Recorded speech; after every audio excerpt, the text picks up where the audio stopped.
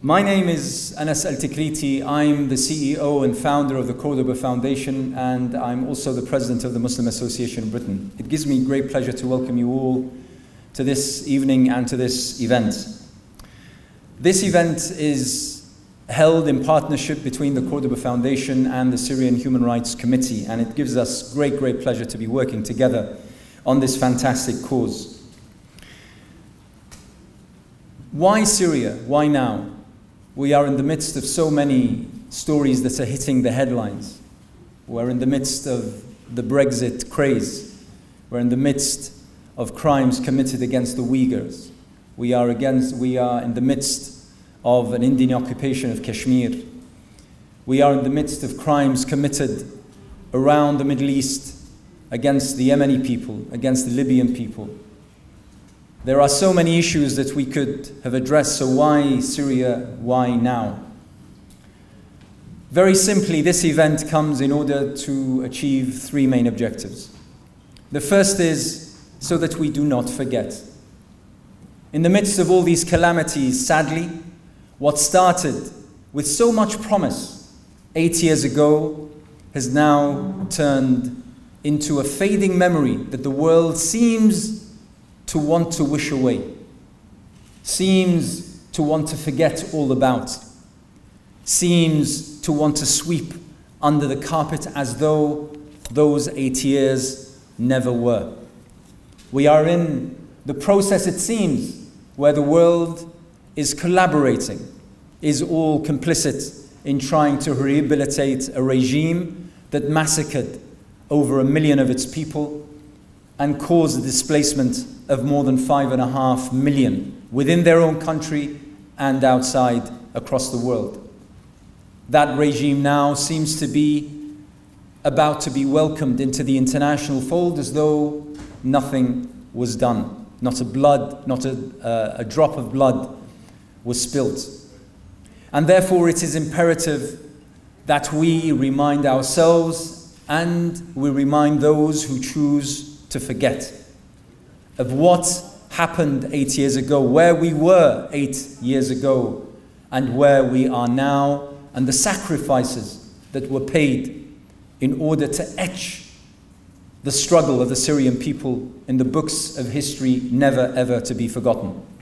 The second objective is to send a very clear and vocal, unambiguous message to the British government that over the course of those 8 years, how many times from this very hall I myself recall at least 4, 5 times where we stood and we issued a message to the British government that within our banking sector we have the assets and bank accounts to the tune of tens, often hundreds of millions of pounds in the names of those who are butchering the Syrian people, and that the least the British government can do is to close down and freeze those assets until the Syrians have their dream of freedom and democracy and those assets could be returned to them. We demanded that the pillars of the crimes that were committed in Syria be stopped when they come to holiday or to shop in London.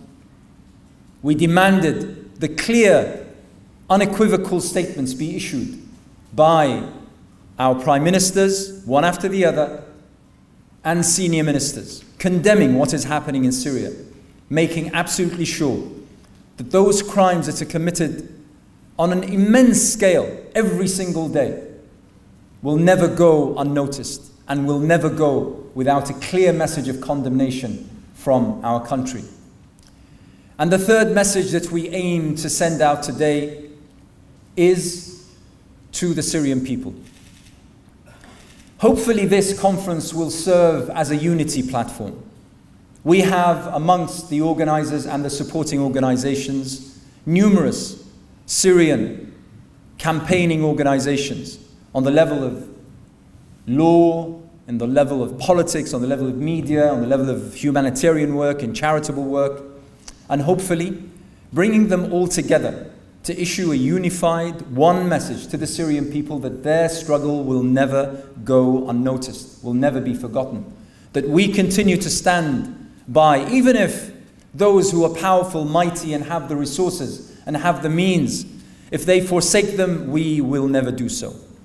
Our stand with the Syrian people is unconditional. And from here, from this blessed place, from East London Mosque and the London Muslim Centre, we, all of us together, we send that message to the Syrian people, wherever they are, inside of Syria or across the world, that their struggle is ours and that their voices will be heard and indeed will be echoed. So that's why today's event is so important. Before we start our program for today, just a few points. This event is being shown live on Al Jazeera Mubashir, and you can also catch it on the Cordoba Foundation's Facebook page. It's supported by 22 organizations and groups of varied natures and specifications, as I mentioned before. We have speakers today throughout the night whom I thank each and every one of them for making it in order to shed light from their own perspectives on this particular cause. The format of the evening will be that we will carry on until the call for Isha prayers at approximately 8:15. Every speaker will be given approximately 5 minutes, and hopefully we will break for 10 to 15 minutes in order to perform Isha prayers, coming back to continue up until around 9 o'clock, maybe a few minutes just after 9 o'clock. There are donation boxes scattered around the hall. For those of you, this event is not, and I want to ensure everyone, this is not a fundraising event. This is not a fundraising event. However, it would be amiss of us if we didn't allow for those who wished to give for this cause the opportunity to do so. So around the hall, there are several boxes clearly marked for donations. So those of you who can, please do give generously. And finally, the Cordoba Foundation, we are proud and indeed honored and privileged to be upholding causes such as this. Alhamdulillah, over the years, many of you have attended our events in support of all oppressed people, whether it be those in the Middle East, whether it be those on the fringes of the Middle East, whether it be those beyond the Middle East, whether it be the Uyghur, the Rohingya, whether it be Kashmir, whether it be the Bangladesh and what's happened and continues to happen over there, whether it be Yemen, whether it be Libya, Egypt, Palestine, Syria, Iraq, and the list goes on. And we, bi'idhnillahi ta'ala, are committed to upholding the causes of every single one of those wronged people, whether they be east, west, north, south. It doesn't matter, because injustice is injustice.